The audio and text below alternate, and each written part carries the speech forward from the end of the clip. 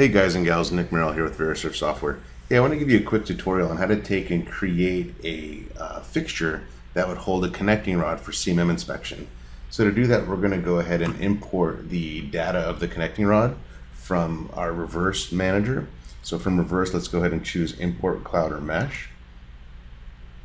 This will open up the File Explorer, and we'll go ahead and select the connecting rod and hit Open. Now this will just take a couple of seconds to import that mesh. Once it's imported, it'll show up in our Verisurf database on the left, just as such. Now let's go ahead and choose Slice.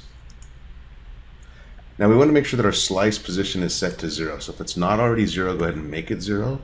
We also want to slice along Z, so if that's not ticked, go ahead and tick it. Also, we want to apply a filter. 50 thousandths here is plenty sufficient for the profile of the connecting rod. And we want to save the splines. That's good, and let's go ahead and hit Slice and close. Let's go ahead and uncheck the mesh from our database. From here, let's go ahead and go into our solids ribbon bar, and we're going to choose block.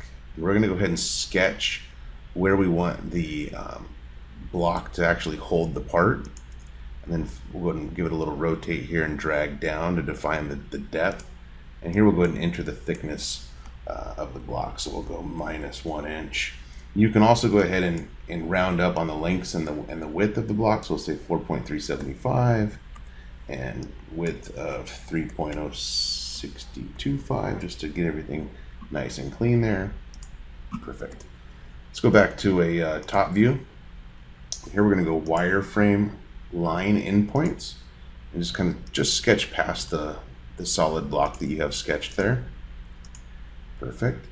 Go to divide. And you're going to left mouse click and drag through the line into the connecting rod, just like such, keeping that section.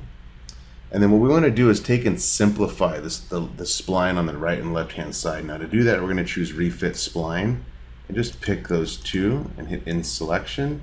Go ahead and hit Delete and choose OK. From here, go ahead and go into Solids, Extrude. We'll give this a little rotate so we can see. We'll pick the chain, choose OK. Define the distance that you want here. If this is too deep, you can always go ahead and enter a value that'll make that pocket a bit more shallow. Okay, choose OK. Likewise, from here, if you wanted to take and for whatever reason add some fillets to the edges to clean up your fixture. Really easy to do so.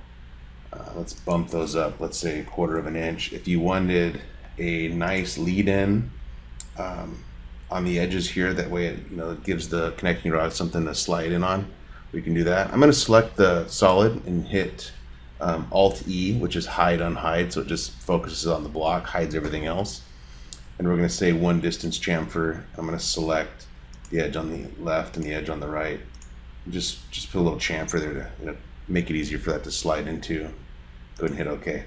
So now this is almost ready for 3D print, but we need to get this back into a mesh form. So let's go ahead and select that solid and then back into reverse. And we're going to go ahead and say Import Mesh from CAD. And just like that, there's the mesh. And let's go ahead and right click, and we're going to choose Export to File. And go ahead and name it Fixture. I've got one here already, so I'm just going to take and rename that. Save. Go ahead and overwrite it. Perfect. Let's turn on our connecting rod so we can see how it all fits. Just like that. If you have any questions, concerns, or want to just chat, give us a call. 888-713-7201. Talk to you soon. Please subscribe. Visit us at verisurf.com and watch more Verisurf videos.